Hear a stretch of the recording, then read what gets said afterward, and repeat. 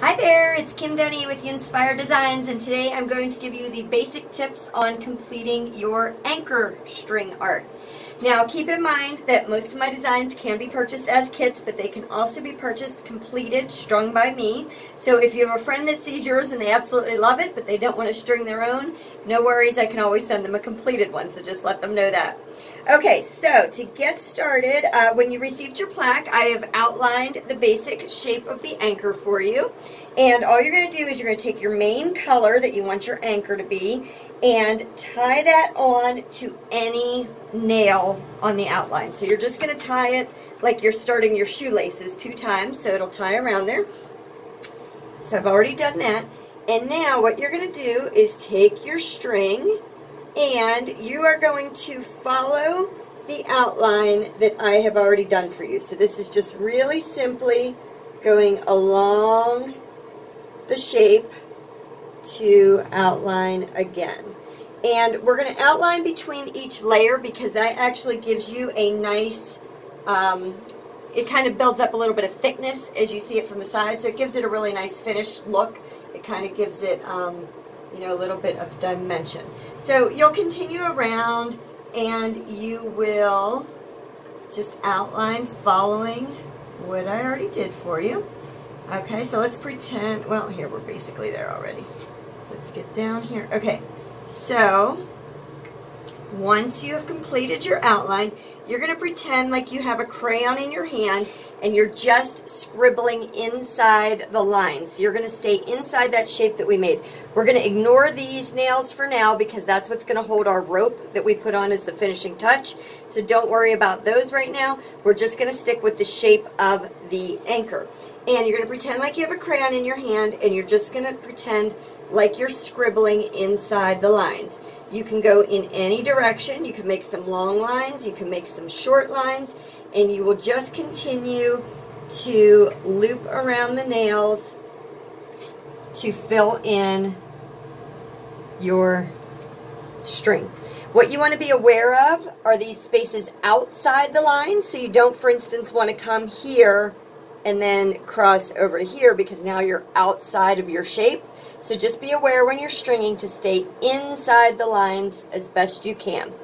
You'll continue through the whole shape of the anchor doing what we just did there. Once you have the whole layer done, which means you've hit each nail about 1 time, it's okay if you miss some, or it's okay if you hit a nail more than once. You're going to just gently press down on the string so it moves it a little bit closer down to the board, maybe like halfway down. And then you're going to repeat that whole process. So you'll do the outline again around the outer part of the shape, and then the random stringing. And then you'll do that again, outline and then random, outline and random. Most people do 3 or 4 layers. You can make it as sparse or as dense as you would like it, whatever looks good to your eye. And then we're going to do a finishing border. Once that's as thick as you want it to be, once the anchor's all filled in, we're going to do a finishing border. If you're continuing on with the same color, you'll just use that for your finishing border. If you're using a different color, then you'll just cut a nice long tail. You'll notice when I tie on and tie off, I have really nice long tails. That makes it easier for you to tie, so it'll be less frustrating. So cut a nice long tail, tie that off to any nail, and then tie on your next color if you're changing colors. Okay, for the finishing border, it's really simple. You're just going to loop around 2 nails 2 times. So there's 1, 2, and then the next 2 nails 2 times. 1, 2, and then the next 2, 1, 2, and you just continue all the way around. So if you can see, that gives it a little bit of a darker outline there. And basically you can think of it as you looped around nails A and B, circled around those 2 times, then B and C 2 times, then C and D 2 times, and just continue all the way around. Once you get to the end, you'll cut that off, you'll tie it, and once your project is completed, you can put a little drop of super glue or craft glue on these knots that you tied on and tied off, and once that's dry, trim it real as close as you can without cutting any important strings. Okay, last finishing piece for your anchor is the rope. I tied a knot on the one end, so that will just kind of set in here, and you can kind of get the fibers of the rope around over a few nails so it kind of hangs on for you.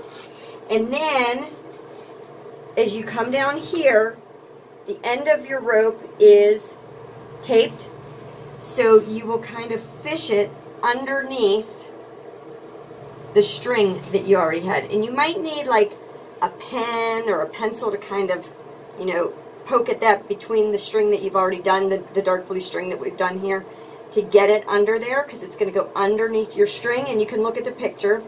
You'll continue to weave it down.